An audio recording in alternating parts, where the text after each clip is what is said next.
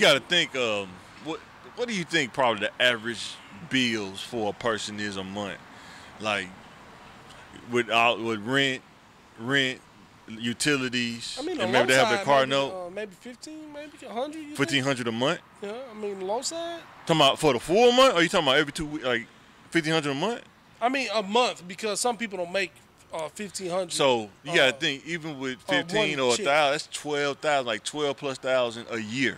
Yeah, that's the base of everybody's money. Like, yeah, now you get a house. You talking about getting a house and a mortgage, no car. That could be 24, 30,000 a year just for the bills. Yeah, so, you know what I'm saying? Then that's how you gotta break down they your include yearly insurance. salary, you know Yeah, what I mean? So, they include insurance. You know what I'm saying? Some medical happen. We talking about just bills, just you know what I'm saying. So you got 10,000, or like it's rent is $1,000 a month. I know, right? That's 12,000 right there. So, I make $25,000 a year. Go on, I'm balling. Slice half of that. Well, slice half of that just for your mortgage, just to stay somewhere. Or apartment now, yeah. You know what I'm saying? So now you making what, $15,000 a year? Yeah. That you gonna see? Yeah. If that, because if you get a car note, you know, that could be $700-800. You know what I'm saying? And then you start chopping it like that. Man. Chop that 5,000 of that, miscellaneous. Ugh. Groceries. Groceries might cost you $300 or $400 a month now. Yep. Especially if you got kids, you definitely spending $300 or $400 on groceries, bro. So, and that ain't even. That's probably. That's $20,000 of your salary. Yeah.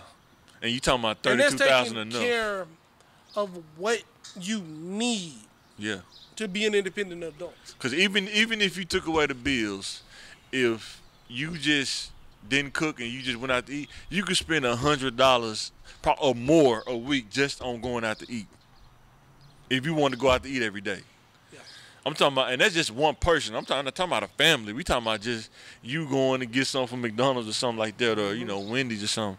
I mean, you can spend $15 at Wendy's, man, no problem. You know what I'm saying? So that's stability, man. It's something to think about. Just think about the value of money, man, because everything going up. It never goes down once it go up. That's the thing people don't realize. They talking about eggs go up. Guess what? It's probably gonna stay up. It's not going down. You know what I'm saying?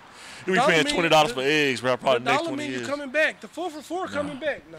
Now they got the tackle box at $8 at Popeyes, man. Boy, that's crazy.